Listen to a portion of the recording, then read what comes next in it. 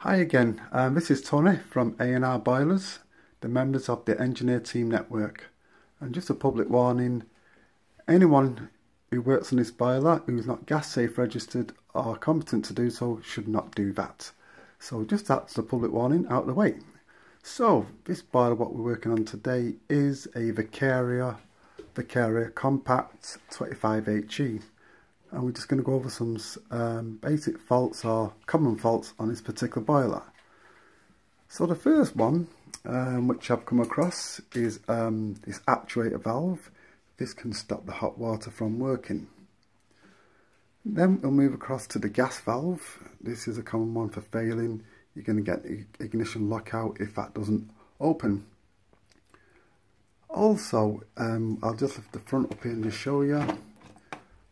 This is the front of the boiler, and we've got this light which is off. Well, it's on green there. It does a little flash. That turns red if you get an ignition lockout.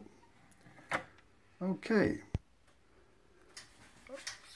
so the other common faults what we've got is here, the fan venturi. We've just changed this up for the updated model of the fan venturi, which is here.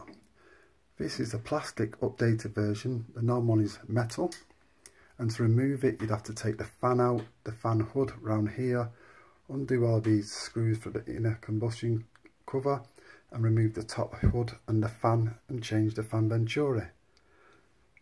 Also, you've got the air pressure switch, which is here.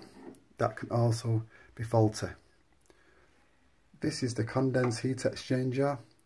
Always check that it's clear. Remove them screws and give it a good clean out. And finally you've got your test points here to do your gas analysing. So that's your tips for today on this particular boiler. So I'm signing off again, Tony Morgan, and just remember to subscribe to our page for any future videos which will be updated every week. So stay tuned. Thank you.